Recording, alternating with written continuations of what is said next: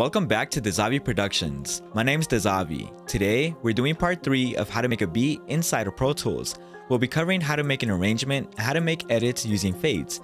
Because we're going into depth with the extent of this process, we're going to be doing the effects, mixing and mastering in part 4. If you're new to the channel, make sure to subscribe and hit that notification button so you don't miss a video. Without further ado, let's get to it.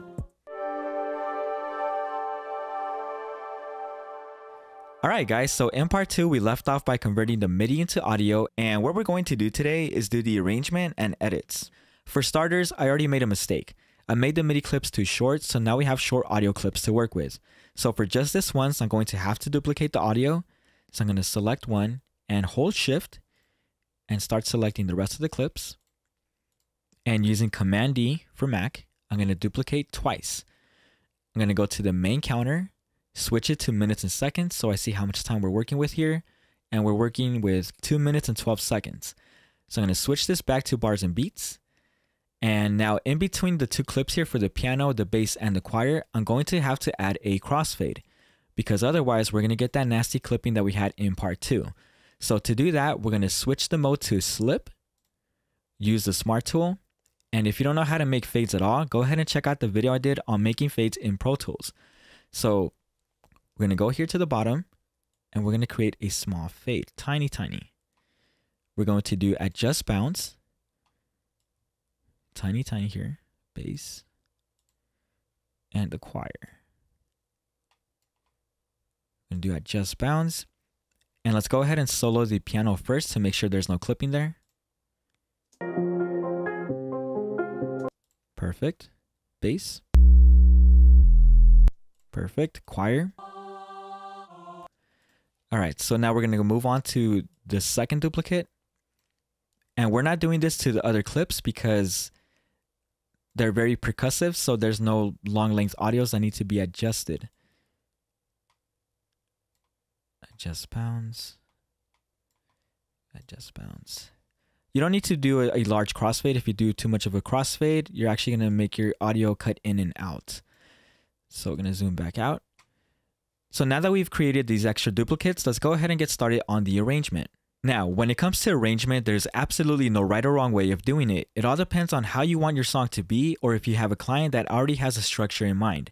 So what we're going to do today is going to do the intro, hook, verse, hook, outro.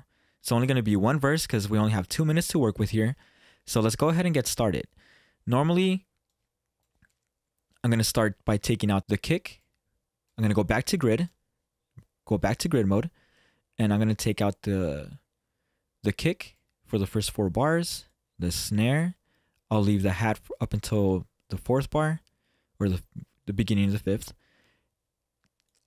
The crash as well. Take out the bass and have it come in just about right there. So let's go ahead and listen to this.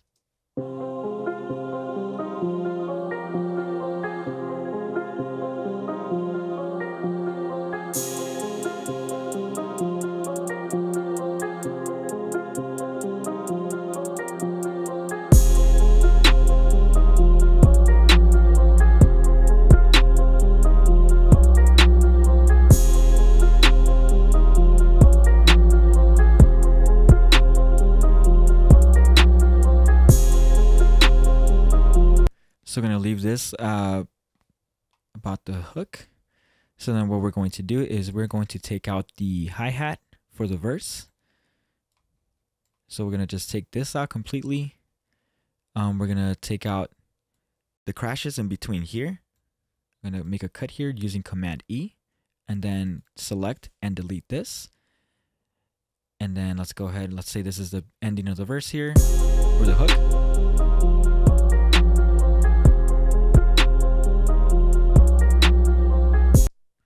Let's go ahead and go with quarter. We'll take out this part just to give us some difference here.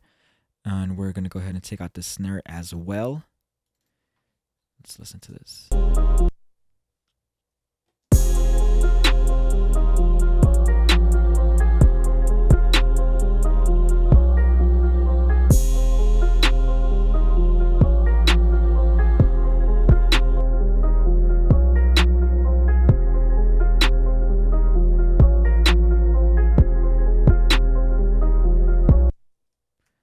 actually, we're going to keep part of the hi-hat up until about right there. So I'm not going to edit out any of the stuff that I'm doing right now because this is actually the process of arrangement. I'm not going to sugarcoat anything here. I'm actually going to give you guys for what it is if you actually want to learn.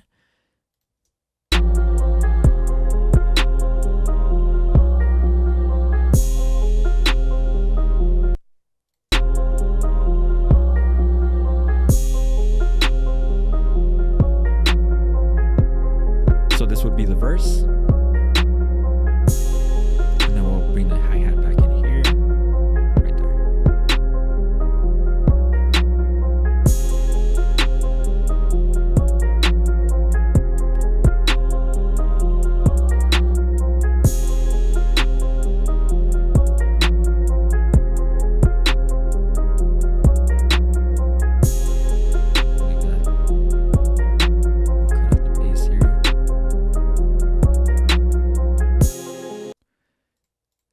So we're going to actually go to here.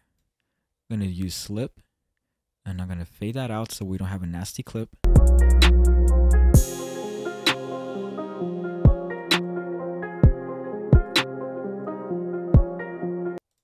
going to go back to grid mode.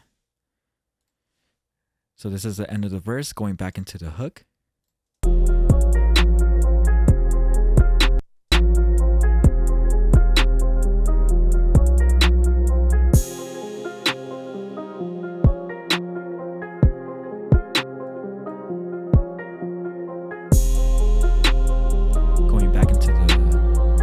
Here.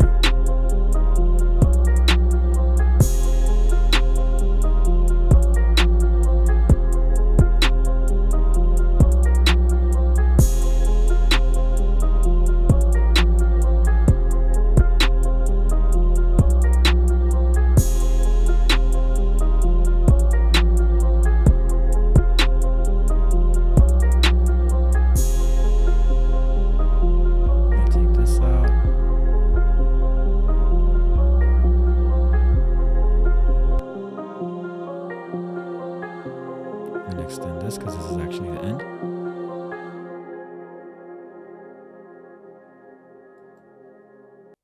And then we're going to fade that out. So like I said, I'm not going to edit any of this out because this is actually the process of making an arrangement. I don't want to cut anything out because I don't want you to think that everything is perfect and perfectly timed and planned out. It's really not. It just really comes down to, you know, just being creative, add things in, cut things out. So let's go ahead and let's listen to the beginning. So like I said, it's the intro, then it goes into hook, then it's gonna go into verse, then it's gonna go into hook, and then outro.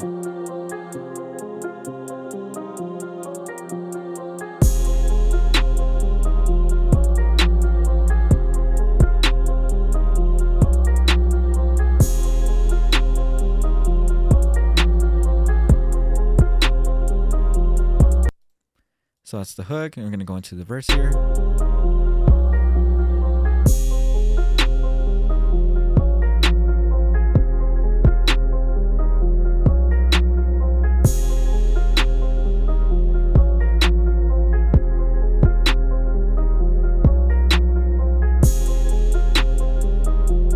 Let's go ahead and cut out these crashes so that it's not too repetitive. I'm gonna cut out this one as well. We're gonna leave this one because it leads into the hi-hats.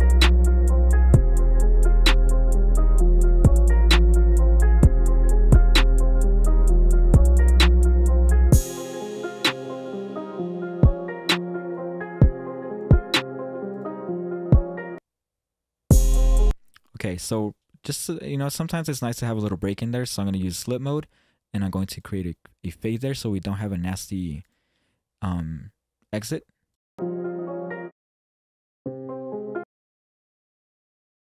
There's no pop at the beginning either. So let's go ahead and listen to this. This would be the end of the verse going into the hook.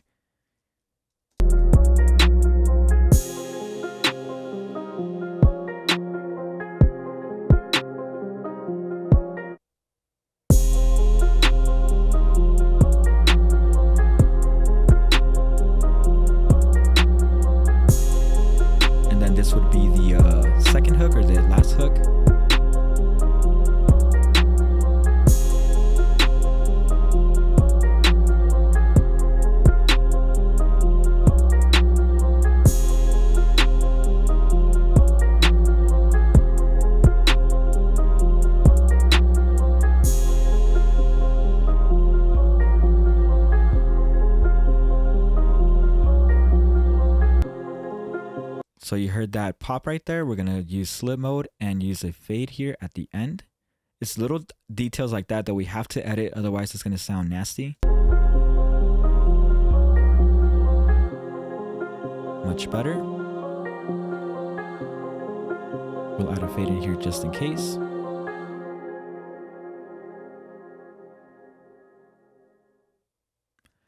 Okay, that's a pretty simple arrangement. If we had more audio to work with, then we would have to do some more arrangement. Maybe even some more instruments would be nice, but this is a good place to start if you've never done an arrangement. We'll finish part 3 here and do the effects, mixing and mastering in part 4.